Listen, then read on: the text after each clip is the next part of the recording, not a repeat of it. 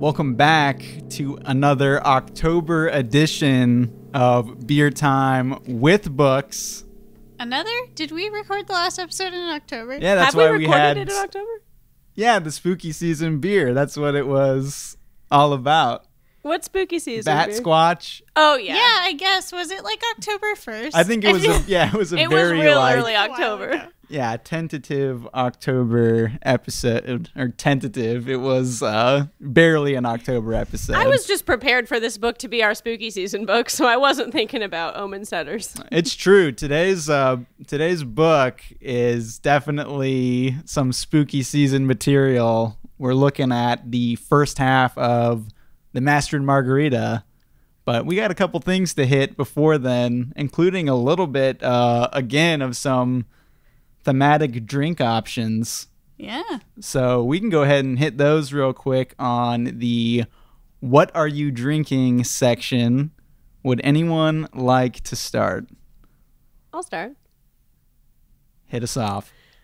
Hey guys, this is Danny. I'm drinking a Bermuda Locket New England IPA from Fury Brewing Company in North Huntington, Pennsylvania.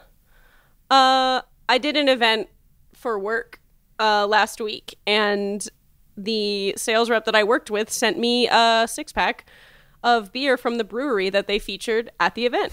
So that's why I'm drinking an IPA from Pennsylvania. Yeah, Pennsylvania is definitely, I think that may be a first. I don't know if we've ever had a Pennsylvania beer on Beer Time with Books, so we'll be featuring that. Looks like some mermaid material for I don't know Instagram. Bermuda Locket. Check out our gram for for the label, the mermaid label. That's Beer Time with Books on Instagram. Been plugging it for a look at those cans. Hashtag look at those cans. Jamie, you want to go next? Sure. Hi, this is Jamie. Currently, I'm drinking a white wit-style ale from Alaskan Brewing Co., which I started during dinner, so it's almost gone. Once I'm done with that, I have on standby a thematic brew that Brian bought specifically for the pod today that is also a Belgian-style white ale, but it's the White Rascal from Avery Brewing in Boulder, Colorado. And Brian bought it because the can has a little devil on it, which relates to the subject of our book today. Yeah, we'll get deeper into that in a little bit. And for me, this is Brian. I've never done this on the podcast before, but this is some Russian lit, and I'm looking to get Russian lit for this episode. So I have half a shot of 360 vodka to start off for this section. You really saved that for the pod. I wasn't prepared for that one. And I'm also, after taking that shot, I'll be cracking open the Avery Brewing White Rascal as well with that devil can, because this is a bit of a devilish episode. So looking forward. White Rascal made it. Adjectives that they put on the side of this can are authentic, zesty, mischief. Mischief. White Rascal has made an appearance before. I drank that in season 1. Yeah, that has definitely been on before, and that was pre-Instagram, so I guess this will be the first time to actually get a look at it. I didn't get featured on the gram. Instagram didn't exist. Yeah, pre-Instagram, it's total existence. To be clear, it was 2007. Yeah, this is a long-running podcast. So yeah, with that, we're going to be moving into the next section here, which is some recent media. And we're going to hit into a couple highlights from the last couple of weeks, because it's been pretty recent since our latest episode. So just a couple highlights since last time that you've been enjoying this October. Dan, you want to start for this one as well? I got you. I have been watching Nurse Ratched, I think it's just called, on Netflix. It's like an 8-episode, I think, features Sarah Paulson. And it's focuses on the character of Nurse Ratched from One Flew Over the Cuckoo's Nest. And it's just like... Your favorite book. Favorite book. It grew. Now, I look back on it more fondly, I think, now than I was feeling for it when I was reading it. But it's a really interesting, like, retelling, or, like, you know, look into her backstory. And I also love Sarah Paulson. She's phenomenal. And so it's very American Horror Story-esque, a very American Horror Story vibe, just in time for spooky season. I love the sanitarium? Mm-hmm. I don't remember which one that is. One of those vibes, the asylum vibes. And yeah, I'm about 6 episodes in, and it's pretty spooky. I can only handle like one at a time. So I've been really liking that. Will has been watching from the kitchen table while doing other things, so he's been half watching with me, but it's mostly just me. He's not that interested. Yeah, I feel like all the streaming services have really been going hard on these literature-based shows, and now spin-offs to some degree, which is interesting. I mean, if they're good, I'm happy to see them keep coming. It's good. It's pretty outrageous in the way that, like, American Horror Story is. It's like less sort of, I don't know, cinematic and more like just very dramatic, almost like sometimes sounds and looks like a horror movie from the 80s. So it's great. I'm enjoying it. And I've also been reading... I have been slogging my way through All the King's Men, who has made, you know, which has made a feature on this podcast before. I will say... Yes, I was reading that over the summer. I think that was like early quarantine read for me. Yeah. So I started it around the same time, or maybe in the middle of you reading it, but then I had to return it to the library, and then I got it on my Kindle, and then I had to return that copy, and then I got the library copy again. So now it's been several months, and it took me 200 pages to like really get into a groove, but I started assigning myself 25 pages a day, so I should be good. Well, not only is it spooky season, it is politics season as well, which is its own spooky season to some degree. But yeah, that's definitely a great political novel, so that's cool. Yeah, it's great. I'm enjoying it now. Yeah. Jamie? I, since the last episode, listened to an audiobook, also related to spooky season. I don't ever read horror, like, at all. I've even tried to read Stephen King in the past and just, like, couldn't get into it. But somebody that I follow on Twitter had a whole thread about scariest books they've read, and this was on there. She specifically said this was the one that was the scariest out of all the books she's read. It's called I Remember You, and it's by an Icelandic author, and I would try to pronounce her name, but it has, like, 20 letters in it, and I don't. Her first name is Ursa. I can't say her last name. I don't know what it is.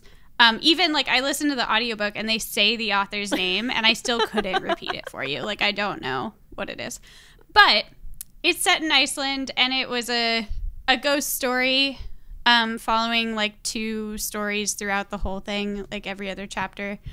One story about some friends renovating an old house in, like, a pretty abandoned seaside town in Iceland, and then another about the investigation of an old woman's suicide, told mostly from the perspective of a doctor who, like, examined her body after she was found. And it was really, really scary, very spooky. I couldn't listen to it at night. I really, like, genuinely got scared. There's in the book, the group of friends that's renovating the house, they have a dog, and this is kind of a cliche, I know, but the dog, like, starts growling or barking whenever there's about to be something very scary with the child ghost that's running around.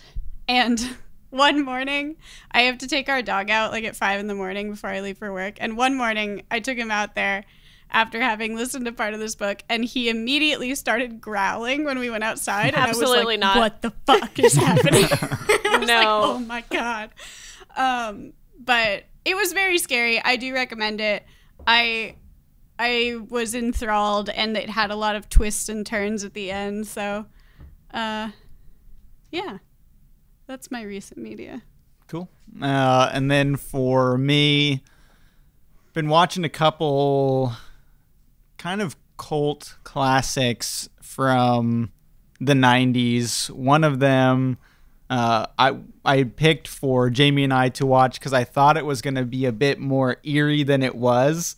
And it still definitely has an eerie side, but it was way more goofy than I had originally anticipated. But it's Twin Peaks, David Lynch's show from the 90s. And I thought I had seen some scenes from it in the past, and we've already seen some of those scenes that had popped up on my timeline on various social medias before.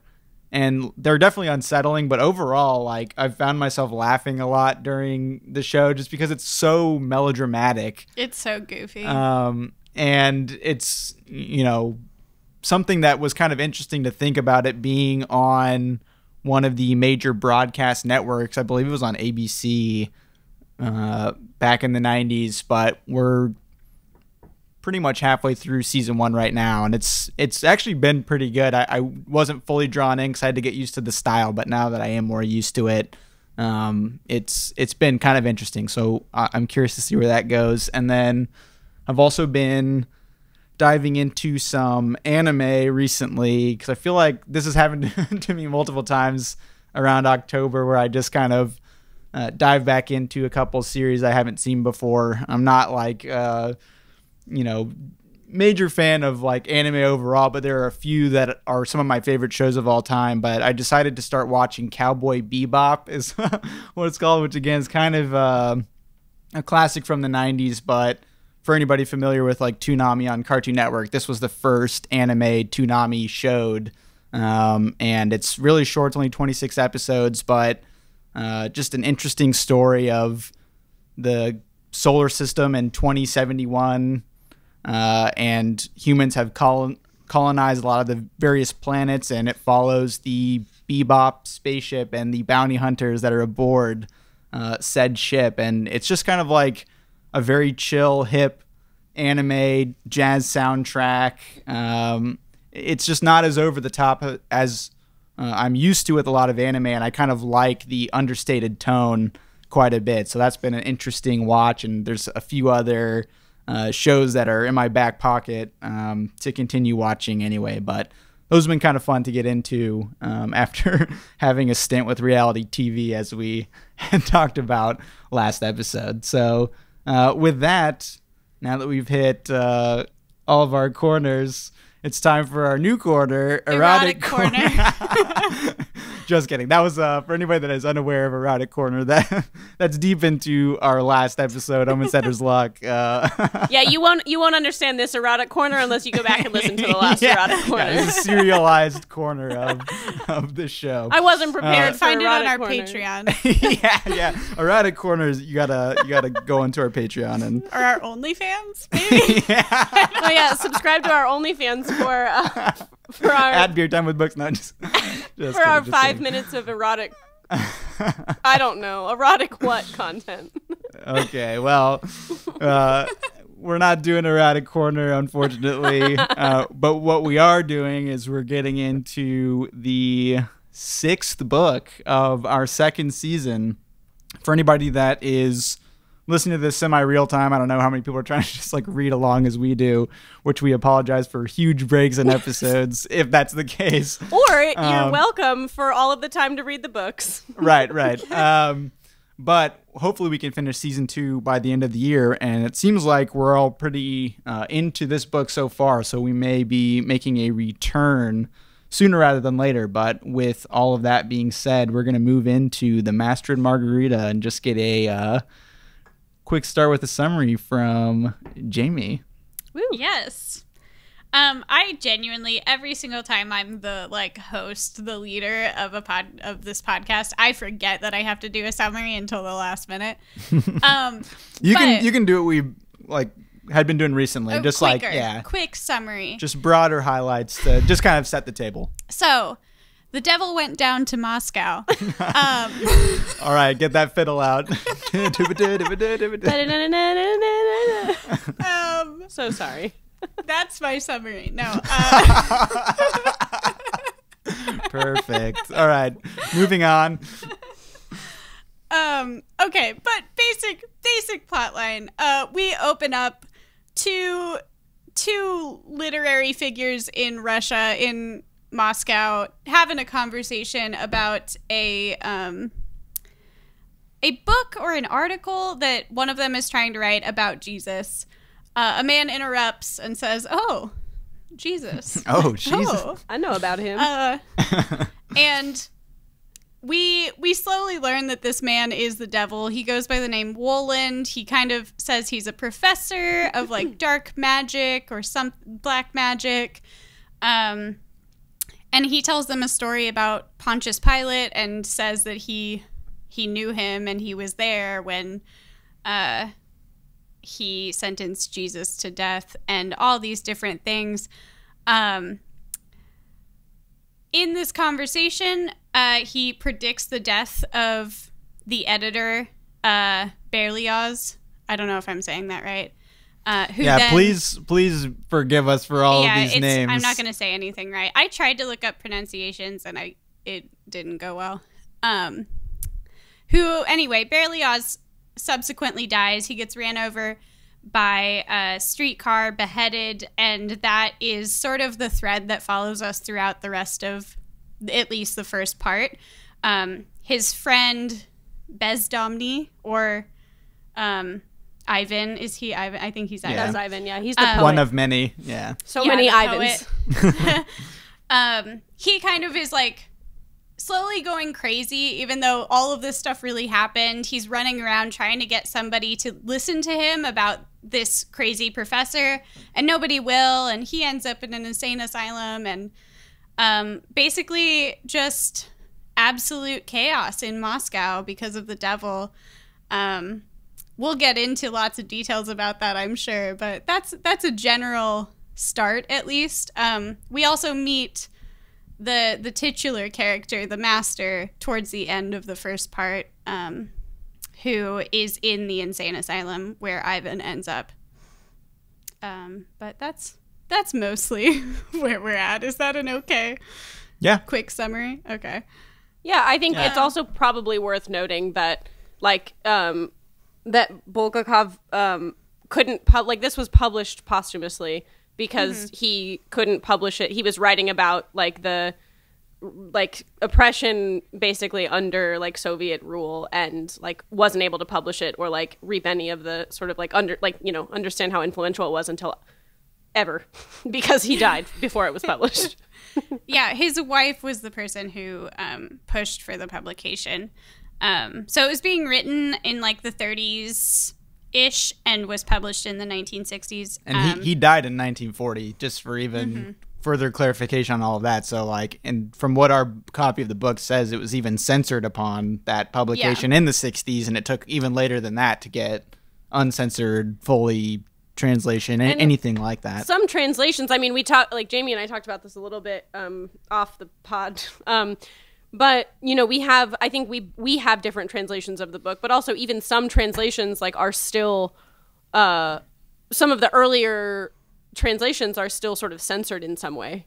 Yeah, they were based off of the Soviet published censored material. So reader beware. As we've kind of talked about, we're assuming you've probably read the book if you're listening to this podcast, but maybe the copy you have is one of these censored ones. Might be worth looking into. Yeah, speaking of, I think it is maybe important because there are a lot of very passionate people about the different translations. So I'm just going to say Brian and I are both reading an edition that was translated by Diana Bergen and Catherine Tiernan O'Connor, which from what I read online, a lot of people think that this is a good translation. That was why I bought it. It's one of the more approved translations. Danny, which one do you have? Interesting. This is the one I could get from the library, which is translated by Michael Glenny. It was published in 1992 in an Everyman's Library group. Yeah, that's all I can get from the first page. Perfect.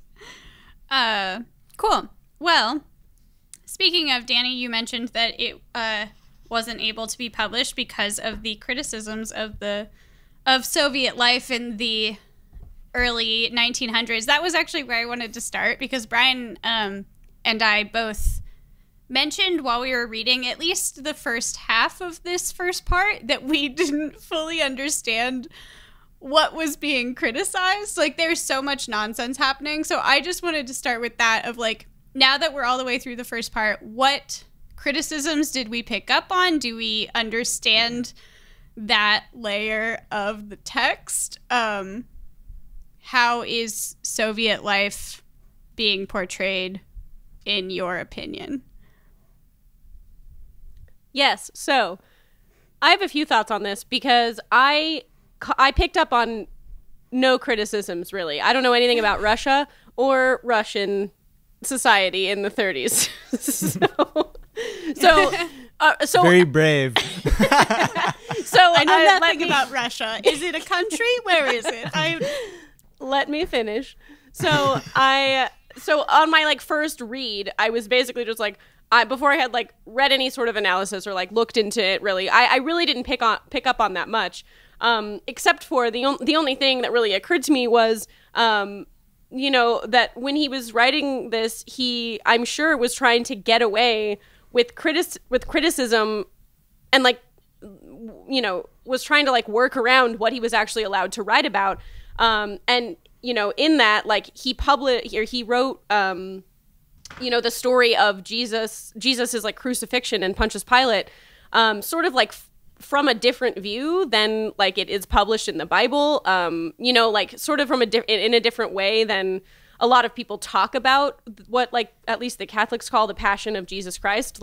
When he is sentenced and crucified, it's not normally told from Pontius Pilate's viewpoint. So this story that is included right at the beginning, to me, I mean, I can't pick out anything super specific, but to me, there were parts of it, with Pilate's ruling, and then the committee that decides which of the four criminals gets to go free. All of that sort of reminded me, made me think that maybe Bulgakov was trying to draw parallels between the Soviet Union's government and maybe the ruling committee, and Pontius Pilate at that time, during Jesus's time. And the only way he was allowed to sort of critique or write about how ridiculous it sounds is by basically writing about the story of Jesus like it was just a story. So that was something that I read a little bit about, but occurred to me only after I finished pretty much the first book. But the only other thing is he talks about you might have to come back to me. I don't remember. I wrote it down. Brian, you go. Yeah, I think definitely at the beginning, especially when we get thrown so much into the story of Pontius Pilate, we get this entire chapter so early on going back to that time period, just a completely, out of the blue whiplash moment that it wasn't easy for me to pick up on. But I'd say definitely once it started getting into the apartment scene where they started talking about the disappearances is when it started to be okay, just from cursory knowledge about the Soviet Union and certain aspects of society at that time, it was okay, this is making some sense that this is getting brought up in such a way that is kind of a common occurrence, but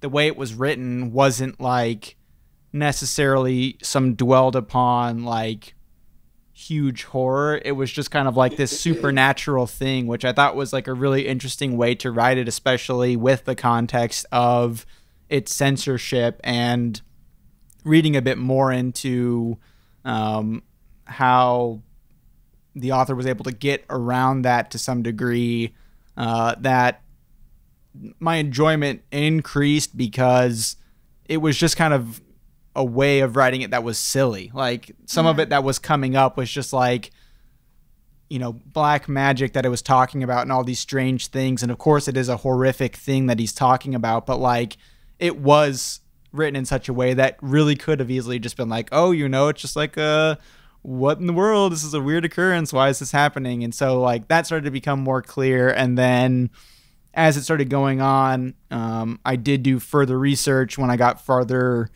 through the first part, where it was like the one thing I wanted to figure out was about, you know, what is this Pontius Pilate stuff for? Like, what's its purpose? And that's when it started getting into like the bureaucracy of various societies, and again of like finding a creative way to, you know, have some form of you know, not taking responsibility for like bringing up these ideas about Soviet rule, which to me, just again, every time I kept learning about these things, it was like, this is so well done, because not once in this first part did it ever feel like it was some drab affair of like, woe is us in this Soviet society. It's written with such a flair, but, you know, granted, it took some looking into, seeing those calls over to some of the atrocities of Soviet society.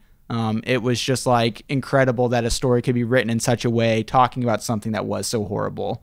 So I thought that those were kind of interesting to see, and that it did take a while. And again, I think that even plays into that we all had this struggle to even notice it at first.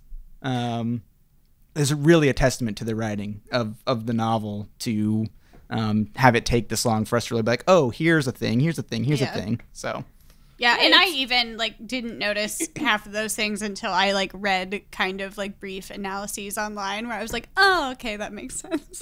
Yeah, it's really impressive, and very like he does it in such an artful way where, like, you know, if somebody, I don't know what it looked like, you know, for him writing this during that time, but, you know, to the point where like so artfully like hidden, to the point where if somebody had like found his manuscript and like pointed it out and, you know, and tried to find all of the places and point out all the places where he was being sort of like, you know, treasonous against the government or something, they really wouldn't even be able to like find anything like super specific. Like, I feel like he couched things like very like in a very like well hidden way, kind of. And especially also, for like, such like a universal subject matter too, like the fact that it is about God and the devil. Like anybody could write about that, you know. It would be more pointed if it was like an Animal Farm situation where it's like, okay, well, this animal is clearly Stalin, you know, whatever. But like this is just something that like right. But like just the fact that you're writing about something that is so universal as like the major religions of the world, like that was kind of a bold choice and a well thought out choice in the end because of that deniability. Yeah, one of the other things that I specifically read online that made sense to me more once I was like went back and read more of the first half was criticisms of a lot of the like forced thought under like Soviet Russia, Stalin's rule. And one of those things that was sort of like propagandized was paranoia of foreigners. And it talks a lot about like Woland is the foreigner, and a lot of their conversations at the beginning are like, oh, this fucking guy, this foreigner over here. Berlioz spends like the first like 12 pages just like he's not even listening to Woland. He's like, oh, is he German? Is he from here? Well, he speaks all these languages. Like, who is this guy and where is he from? Should I report him to the authorities? Literally, like, how does he speak Russian so well? He must be a spy. Show us your papers. Yeah, and then he immediately says, like, they have this, like, little meeting, he and Ivan, and then, like, they come back and they're just like, show us your papers. And it's like, I mean, it's just so, I mean, that was a pretty telling part from the start, I think. Yeah. Yeah, and then I also I took a picture of a quote that this was after it's like towards, I don't know, the middle-ish of the section we read, and it was after I had read some analysis online where I took a picture of this being like, oh, I feel like this is something. But during like the absolutely incredible scene of the magic show in the theater, which we have to talk about more, but the cat Behemoth comes in and tears off the MC's head. Oh my God. Which is the most amazing. It's so good. But the quote that I picked out was, the MC cried, grabbed at the air with his hands and mumbled, "Give me back my head, give me back my head, take my apartment, take my pictures, only give me back my head." And I feel like that could be a veiled criticism of, again, like sort of like control of thought and control of creativity, of like, you can take all of my physical possessions, but give me back like my freedom of thought under this really controlling rule. And maybe that's me grasping at straws, but I liked that quote a lot of like, take all of my things, but please give me back my head. Well, especially because that's the second beheading at that point as well. So it's not like this was a one-off thing anyway. That's really how we kick off the novel, which to me was like a huge surprise. And again, of something of like all these different things along the way to bring me up to speed of like, oh, this novel's really like onto something here. But like bringing in this like more action-packed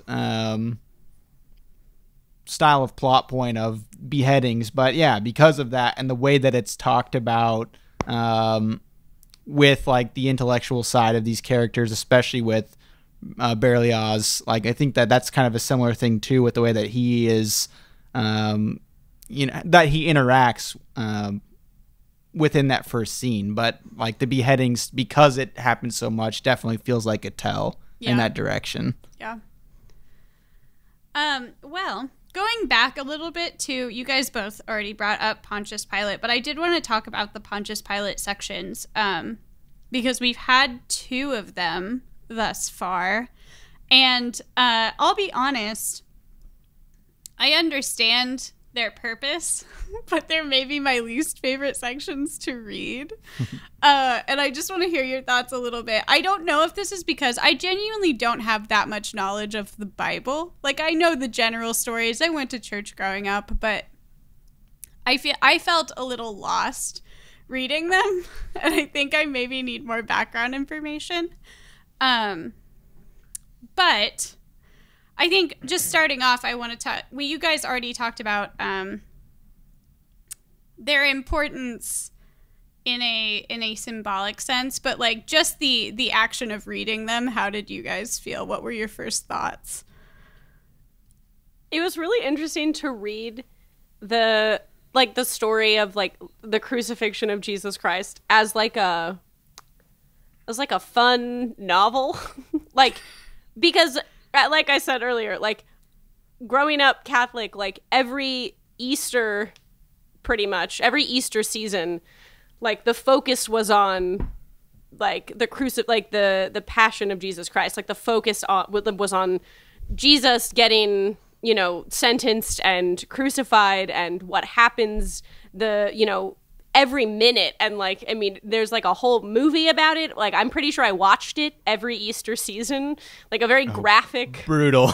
Yeah. No, really, like from like a young age, like, and it was really like, it was really interesting to read it, like just from the perspective of Pontius Pilate too, because, that's never the focus, and it's just like taking a story and like flipping it on its head and looking at it from a different angle. And I don't know, I think I probably enjoyed it like more than I expected to, because I knew it was coming and I was like, what's happening? Pontius Pilate is showing up and I have no idea like what to expect. But like being really familiar with the story from like another point of view was like, actually it informed the way that I was like able to read this, and I don't know, I felt like I liked it sort of like more like as an allegory or something, and was able to like apply it, like you said, to sort of like in like a symbolic way to, you know, the greater like government of the Soviet Union, but also like provided a different perspective of why, you know, of like the inner workings of Pontius Pilate's mind at the time, because that's not the perspective that you get when you're being taught about Jesus being crucified. Like, that's the only person that matters. And there was like almost like a historical nuance that was really important that like you don't get when you're sitting in church at Easter Sunday every year. So it was very informative for me. Yeah, I think for that section, as far as how it like made me feel in the context of everything else, just to touch on something that we haven't really yet, I thought it provided a really cool contrast to where we're at in the present tense in this story, where in both instances here in Moscow in the present and then going back to the story of Jesus's crucifixion, we're dealing with two deities, but it creates such a contrast that one of them is the devil in this one sense, and one of them is the person who is gonna save all mankind. Like, I think it really created an interesting highlight that both of them were based around these heavenly beings, and then it created, when we came back to Moscow, almost more of a sense of dread, because, you know, the moral of the story of Jesus's crucifixion is that it's a happy story in the end because of the resurrection. And so even in the midst of all of this stuff, not only has it already happened and society has progressed since then, but like it kind of creates an even deeper contrast that it's like the devil's in Moscow. Like every time you come back, the devil's in Moscow. It just kind of like hits you harder of knowing like, oh, well, what does that mean for this story then? Like, what are we building to if what we can build to... Did he save things? Yeah. If the devil is just here. Yeah. Yeah. So, and the like, devil can say he knew Pontius Pilate, and then it's just like, the question is like, well, okay, what happened? Like... Yeah. So, like, that all is kind of a cool thing that I really liked in the story, that it was grounded in both, because, like, how else could you deviate from a story where the devil is a part of it? Like, what could you go to that would hold as much attention as the devil would? And, like, what's your alternative? Jesus Christ. You know, like, I just thought that was just kind of like... For that choice, I thought that, you know, thinking back on it, it was just kind of like, whoa, you know, of all the things to go to, not only does it like avoid any suspicions of like, how does this relate to a critique of our culture now, but also like, how does it balance out the story as a whole?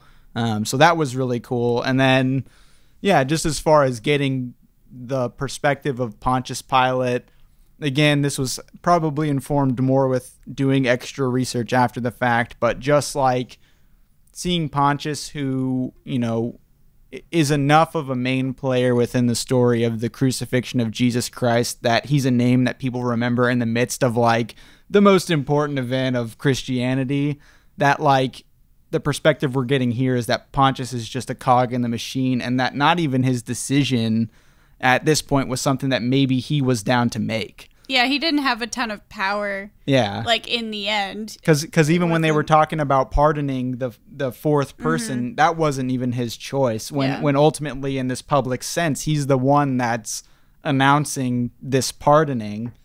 Yeah, but in the end, it has nothing to do with him, and it goes all the way up to Caesar himself. You know, so. Like, that was just an interesting thing of, like, again, you think so much of, like, who sentenced Jesus to die? And, like, you keep thinking of Pontius Pilate, but then, like, the perspective here is it's like, well, it's actually not a product of Pontius's own decision. It's a product of the society that he's in and their ideals. So, like, again, playing into how that is a critique of Russian society, that is, like, a really interesting thing to see of calling into question anybody's decisions of like, you know, what is just in a society oftentimes just comes from the top. And if the top's rotten, you know, where does that leave everybody else in the chain of command? So that was like a really cool perspective there to get him questioning and not just him making this decision of his own accord. So I really liked those sections for those reasons for sure. Yeah, I was thinking about that a lot too, because that's another thing that like is like very I don't know about other denominations of Christianity, but Catholics, like when you read like whichever gospel that tells the story about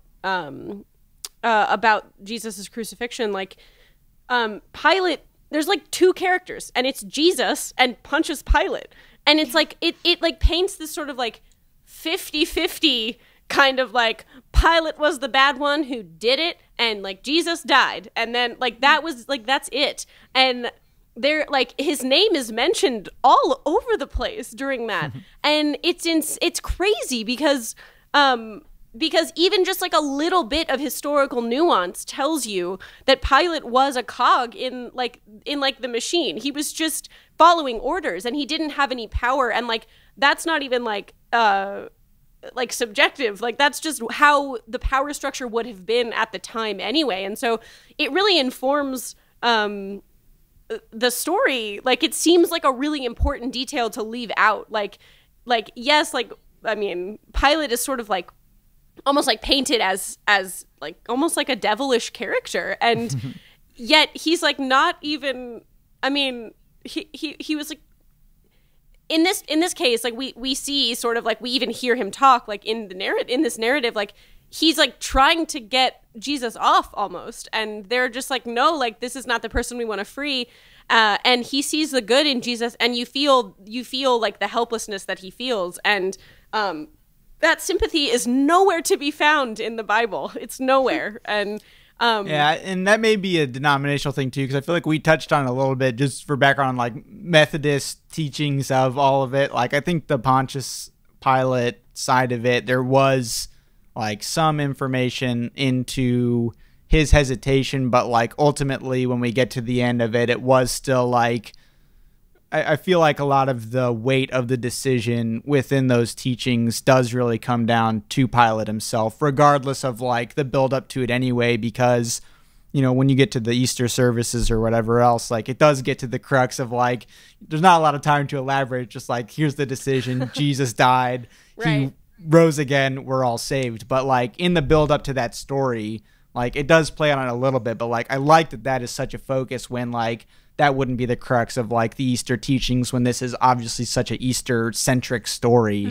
that like that's a cool thing to like, as far as a novel is concerned, to like pick that part out and be like, that's something that I think could play in such a significant way here. Yeah. It's interesting too, because I went to church. I've read parts of the Bible, but I don't feel like I have that much knowledge on it, and I don't remember a huge focus on Pontius Pilate even at Easter services growing up, or even Easter. Because that's when it starts getting to like Judas and like the crux of that decision of, you know, his betrayal and whatnot. I don't feel that I had as much knowledge about the Pontius Pilate, like his role in the story. I knew vaguely who he was, but also as another like nuance to that, there is I read this on the Wikipedia page for Pontius Pilate that getting these fucking primary sources in right now. The Wikipedia page for Pontius Pilate page, which, let's be honest, we all are listen on quite frequently. The Ethiopian church believes or views Pilate as a saint. Like he is a saint in that I think it's an Orthodox Christianity sect, but that's interesting that like he's viewed as such a devil in one realm of Christianity, and then also could be a saint. Maybe. Yeah, I feel like in a lot of denominations it gets to the point of like whoever brought these events to pass, like ultimately it's kind of Fuck an you. ends justify the means Yeah. situation of like, Yeah. hey, you may have done this, but like ultimately aren't we all saved forever? Like that's pretty Yeah, cool. wasn't that what was supposed to Like, happen, maybe? I don't know, it's just like such an interesting thing to Yeah. focus on that side of it. Well, moving a little bit more into the current day in Moscow, we've talked about Wolin's role a little bit as like a symbol and as how the devil and that relates to Soviet Russia. But I also want to talk about just like Woland as a character and what he's doing here. Like, why is he in Moscow? I know. What's going on and where is this leading? Because he's come in and just like absolutely wreaked havoc by creating loads of fake currency that changes back and forth, and by Disappearing clothing. there's so much happening, and he's got this whole entourage of the weirdest group of people, and which is such a great talking touch. cat. That entourage, like it could just be the devil, but the entourage itself is such a beautiful addition amazing. to like It's his very- character. It's very I kept getting Alice in Wonderland vibes. Yes, like this entire agree. time, like just the cat and the weird, like there's like 3 weird men. One of them has a weird eye. Like There's they're a all naked at a woman. thing. There's like a, they call her a slut several times. I think they call it was like she's at various times a slut and a hooker and some sort of like She's just sex like only wearing demon. an apron, like And she's wearing some hat as well, Yeah. and I think golden She's- slippers oh, once or something. She yeah.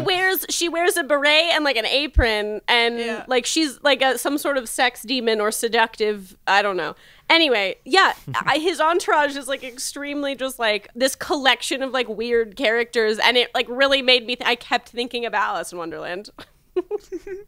Brian compared it to anime. Well, honestly though, like I know that you said it's just a product because obviously calling back to the recent media, but like in a lot of what I've even been watching, one of the things I didn't mention, it's a show, Yu Yu Hakusho, but like a lot of the arcs of anime are like there's this one like main character that's like the evil person of the arc, and you have to get to them through these layers of their henchmen, for like lack of a better word. So it just kind of felt like Henchcat. those like at the end of He's an episode. the main boss. Well, that's the thing is and we like have to get through the at the end of the henchmen. episode, you can like see Woland very large in the background, and then everybody else is in front of him of like, how will our heroes like conquer this devilish, whatever grouping. So like I thought that it really had that vibe, and just like how over the top a lot of their actions are, where like it has the anime stylings of like a lot of these evil characters have some outsized style to their evil, essentially. Like they're not just out here like killing without saying anything. A lot of times, like staple of anime, they're having these long monologues, they have all these like interesting abilities. So getting to the point where we see the troupe as a whole in this theater scene in particular, where they're each playing such a particular role to create this overall ambiance, like was just so reminiscent of that. But like I loved it because it just created something that it feels less sinister, and like that's just something that's kind of an interesting thing, is like playing to your question of like, why is the devil in Moscow? It's not like an apocalyptic situation. Like that's an interesting thing of the devil is supposed to be the crux of all evil, and could essentially like do whatever would be in the capacity of the all evil being. But what's he doing? He's like putting on shows and like just creating general mischief, and like sure, it's like he's pranking. Yeah. Like it's some of the things are bigger because like people obviously are getting arrested for having like foreign currency and or whatever. decapitated, but Yes. like, but like that was even, relatively like, minor. He didn't physically do that. Right, Like right. he just he told them it was going to happen. He just predicted it. He's just like an agent of chaos throughout this entire first book. But it's like, it's not like apocalyptic harm. It's just like poltergeist kind of stuff. He's right now playing some chaotic neutral shit. Yeah. Leaning Feels chaotic very evil. chaotic neutral, chaotic evil. Leaning chaotic evil. But I think that's an interesting thing that like, I'm curious to see where that goes here, because while it does still, as I'd mentioned, the dichotomy of like the Pontius Pilate callback and obviously the story of Jesus, and then coming back to the present and seeing the devil, I would argue that we saw much more horrific things at that time with Pontius Pilate and the crucifixion than anything that's happened with the devil so far.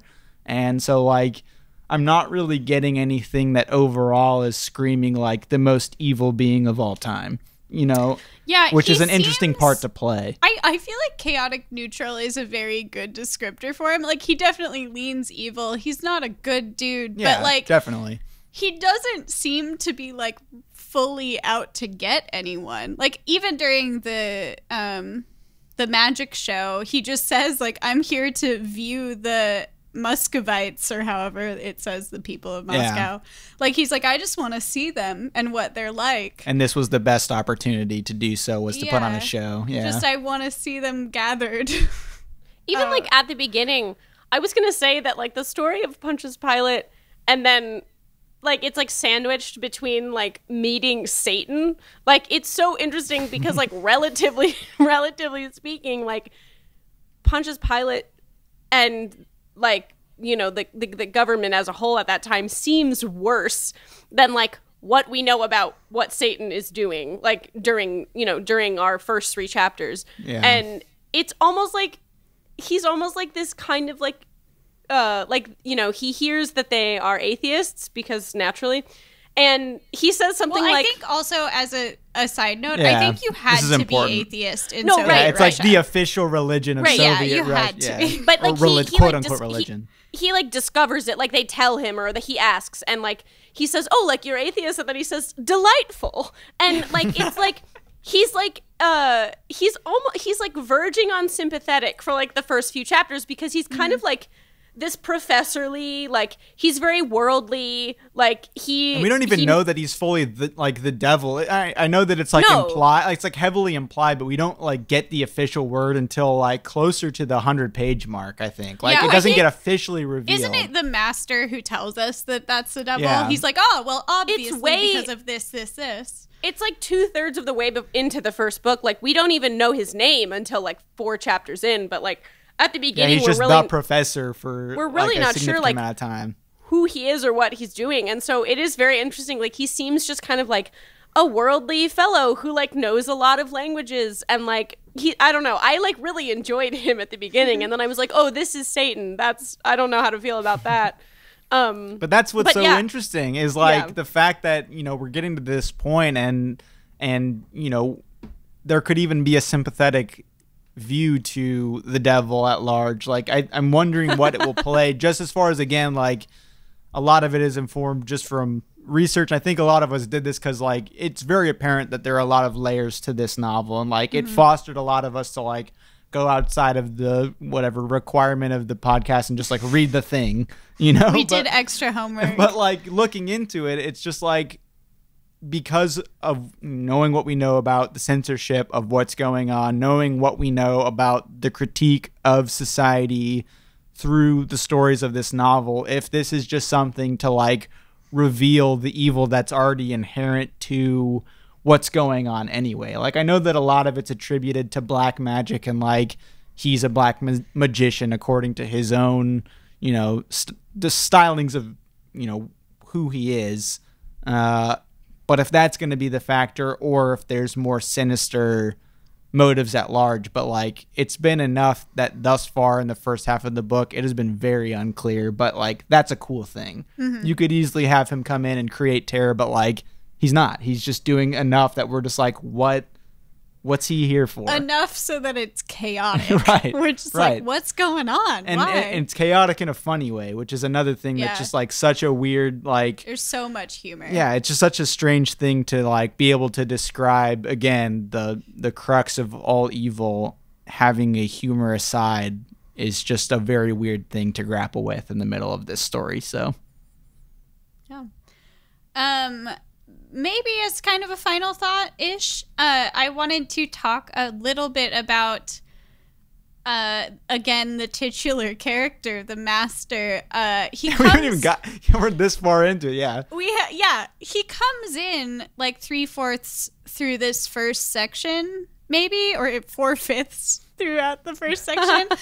Like, it's very late. Brian and I were arguing too before either of us had got there. Brian was like, I think Ivan's the Master, and I was like, I don't think we've met the Master. I just kept coming in when Jamie was reading the book, and I'd say, who is the Master? And then she'd say whatever. I'd be like, it's like, whatever, blah, blah, blah. Who's Margarita? His muse. Yeah, because I had read like a brief summary of the story before we started, and I was like, I don't think we meet the Master for a long time. And I also know that that Margarita is the Master's muse. That is from a summary. And so I was like, I really don't think we've met either of them. And then we finally do. I was gonna say, I don't know what the translation of this chapter is for you, but when we meet him, in my edition, the chapter is titled "Enter the Hero." Like, it's ours too. It's very telling, which is interesting because, like, in a normal sort of like novel, you would know who the hero is, or like the titular character or whatever. So it's interesting to me that, like, we're 13 chapters in, and like Bulgakov has to be like, well, hold on, like, I gotta remind everybody who we're actually like here to talk about, because Ivan's been so focused on, like, that's the other thing too, like the fact that there is an Enter the Hero chapter, and it's like has nothing to do with this character who's been running around so much, that like has had so much realization about what actually is going on. It's not actually like the namesake of the novel. Is fascinating. Yeah, I just wanted to talk about that a little bit, of like how we think that the Master will alter this story. Like, what is his purpose here? So far, he hasn't really done anything. Like, he's in this psychiatric hospital with Ivan, and he told his story about his beloved, who hasn't been named yet, but I think is Margarita. And I just don't even really know, like, how he's going to fit into the story. I don't know if you guys have thoughts on, like, maybe why he was introduced so late, or what his purpose is thus far. Any thoughts? Well, I think, like, what is interesting is that when he does come in, he appears to know somewhat what's going on. As far as, like, he's revealing a lot of details of, like...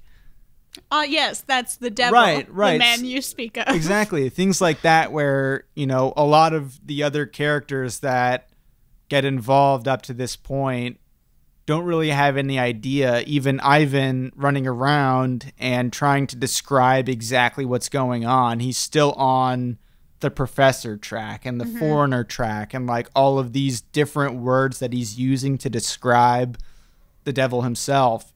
He can't quite get there. And the fact that the Master comes in and knows that much already from the brief moment we've even seen from him, I think that, like, that knowledge will be interesting. And from, like, the research that he's done with his own, writing and whatnot, I think that will play such an interesting role of, like, how that interacts with the devil here, in like how his knowledge will play into this, if he has an understanding of like the callback story with Pilate himself, and like knowledge into who the devil is. Like, is that going to be somewhat of the climax or showdown of the novel? Is that going to be necessary to even have? I just think that, like, somebody to clear up what's going on, because again, right now the word we keep talking about is just like chaos and chaotic. Like, to be able to put some order to it, to find out like maybe what the motive is, that we can finally get to that point. I think that, like, at some point we have to know why it was so necessary for the devil to come to Moscow. Like, what's the motivation to not be anywhere else, if that's a thing. Like, we don't know if he can be in multiple places at once, like, whatever, God is everywhere. Like, is this the same for the devil? Or whatever. But he's here, and we don't know why. And I think that, like, that's going to be an important factor. It feels like he has more knowledge than anybody else we've met so far, is what it feels like to me. Yeah, I agree with that. He's also the only person who like can validate Ivan at all. Poor Ivan has been like, poor Ivan is what? This is we're 150 in my edition pages in, and Ivan has just been gaslighted around every corner for just like for days, or I don't know how long it's been, whatever, for the entirety of his time since he like saw his friend get beheaded by a tram, to like now he's in an asylum, for at least a day or two, and this is the only person, nobody's listening to him. Nobody really understands. Like, he tries to say he wants to report it to the police, and Dr. Stravinsky is like, great, all right, I'll see you in a day, because they're going to bring you right back here. And when you start talking about Pontius Pilate, and this visitor to his room, like, all in the middle of the night, all of a sudden is the only person who, like, understands, like, what he's talking about. He's like, oh, yes, Satan, I'm familiar with his work. And like I am familiar. And he's like the only person who can like validate anything. So at this point he also says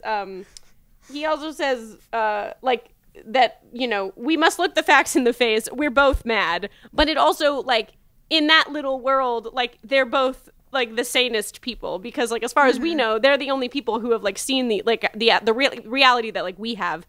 And so I think, like, as far as we know, maybe this is like in the first book, in the first part, the Master's like appearance so late is like a validation of like that we can like almost trust Ivan sort of as like like he's not really the narrator, but like as like a character who's telling the story. Like we can sort of trust that this is the reality, that Satan really is here in Moscow, and like we know, and that this other character is here confirming it all, and also being like, oh yes, like I'm also here because of Pontius Pilate, and he's almost like I am here too because of Pontius. Yeah, Pilate. and it's so like he acts like a contrast or like a foil to Ivan's character in that way too, because Ivan at the beginning of the novel is talking, the whole reason all of this has started is because they're talking about a poem that Ivan wrote about Jesus Christ. And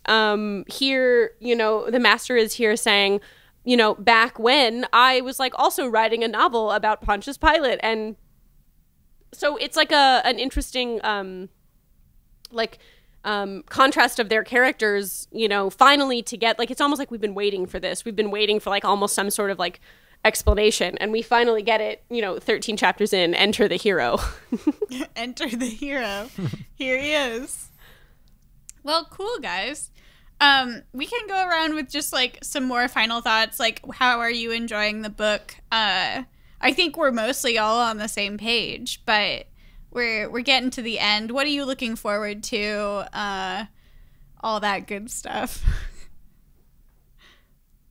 I think just getting into the second half of seeing again that motivation and seeing if there is something more sinister at play, especially in regard to the fact that we're trying to, suss out, just from what we know about the novel, what the critiques are of the Soviet society, and how that actually balances out to the devil, because we're not trying to critique hell, we're trying to critique Soviet Russia, and how does that kind of and how does that balance out?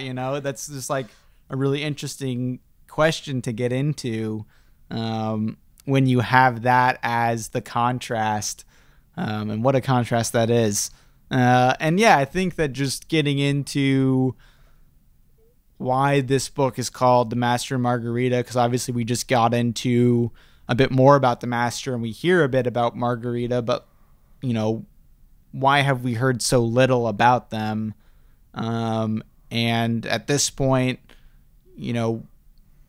we saw a bit of the falling out, but like Margarita would presumably play a more pivotal role, being named in the title of the novel itself.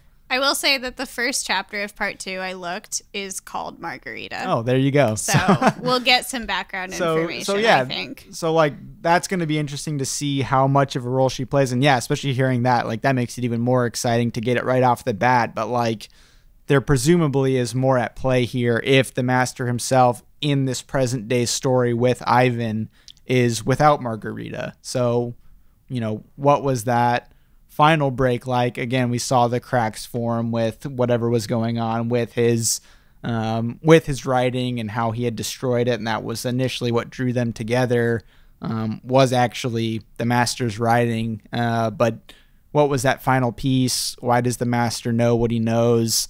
And how does that inform what's going to happen with Ivan? Because I think that, it's kind of cool that we do have such another huge player here with Ivan, that he will also be a big part of that back half, and that he has a story to tell and that he has a story to conclude while we still have so much more to learn, and especially it being split into two distinct sections, because I don't know if we specifically said this, but like we stopped at the end of part 1 of this book, and it's split into two distinct parts. So that'll be interesting to see that maybe Ivan takes a back seat, but like he'll still have a conclusion of, his piece here and how involved he's gotten thus far. But I'm really excited for the rest of it. I've been really enjoying it so far, and I think there's a lot of opportunity for this to be quite a highlight in the pantheon of Beer Time with Books. So we'll see how that plays out. Yeah, I'm absolutely enjoying this more than I thought I was going to. I mean, that said, like when Jamie first brought this book up like months ago, I had literally never heard of it, and I could not have even told you which like genre of like it would even fall into. Like the title told me nothing when she first like mentioned it, and I was just like, I don't have any idea what to expect. But I mean, the first thought that like struck me, I mean, at the end, like right when I finished the first section, was that like, is like the title like a front? Like, is it just like a way for, or almost like Animal Farm kind of like, is it a way for like, to like distract from like what's actually happening? Because like, we didn't meet the Master until like, way into the first part of the book, but I know, we'll start off the second section meeting presumably Margarita. But I don't know. I'm curious. Like, I wonder, I'm interested to see like why the book is named the way that it is, because, we're halfway through and we don't really know why. And so I'm interested in that. I'm interested to find out why Staten is in Moscow, for more than just like him being like sort of chaos, inserting himself into society. And yeah, I'm looking forward to learning more about how like all of the creative ways that Bulgakov like criticizes Soviet society in his like really, really clever, artful way. And yeah, I'm really enjoying it. I had a really good time reading the black magic scene, especially where it was just like a crazy circus of, like a chapter, and with like all of the fake money and, like the women going and changing their clothes into the provided clothes. And then like hours later, their clothes were just like disappearing off of them and causing so much chaos. And I'm having a great time. I'm excited for the rest of it. Yeah, and just as a quick side note, I do want to say one more thing for a final thought. I'm curious if the pilot sections will still be a factor in the second half, because we've reached such a crux of that story. We've got to the end of the crucifixion. Obviously, it like left on somewhat of a cliffhanger because it's like the bodies were the only two left on the hill. But that is another thing. Learn more? Yeah, that's what I'm curious about, is if there's something after that will play into this story at large, because it does feel like it could be a stopping point, and like it is the end of the first half, but like, is that coming back? That's something I'm looking forward to as well. Yeah. I feel like it has to come back. I don't know. I feel like with the Master coming in and him also writing a story about Pontius Pilate, we'll probably hear more, even if it's maybe from a different perspective. And maybe that's when the devil like gets his introduction of, whatever. Yeah. Yeah, something like, maybe. I don't know. I have very similar final thoughts. I'm really enjoying it. I obviously am the one that picked this book, and I had read a lot about it online, and I know that most of the people who have read it are just absolute fanatics about it. Like, people love this book. And I understand why. Brian and I were talking earlier about like how Russian lit you kind of assume will be really like dreary and dreadful because Russian history is, but we were surprised by how absurd and funny and entertaining this novel was, and I'm really looking forward to more of that, and also why the Master and Margarita was the final choice for the title. I did read like background information that it went through a lot of different titles before it was published. And it'd be interesting to know what the draft titles were. A lot of them had to do more with Woland. According to the history, like one of them that makes sense. Was brought up said Woland's guest performances was an early title. I kind of like that. So, but like this was the end choice, and it clearly is important. And again, like Margarita is the first chapter in the second half, so we'll see what happens there. But I'm really excited. I'm really looking forward to it. I love the chaos. I want to know more about the Devil's entourage. I know. I hope we do get some features on them. More of like if they have a backstory, because just the anime fan in me right now, I want them to just like have a whole saga. I want to know everything there is to know about Behemoth the cat. I'm so excited. The cat that just like walks around on its hind legs and like alternates between vodka. Like sitting at people's desks and drinking vodka and like calling people on the phone. It's amazing. Paying tolls on streetcars. Yeah. The whole gamut. Well, cool guys. Thanks. Cool guys. We need a scat. Anybody got a Moscow inspired scat? A Moscat. It is not me. A Moscat. Danny did it last time, so I think it's Brian's turn. Is it me? I think I did it the time before that. I think it's Brian's turn. I'm in charge of this episode. I think it's Brian's turn.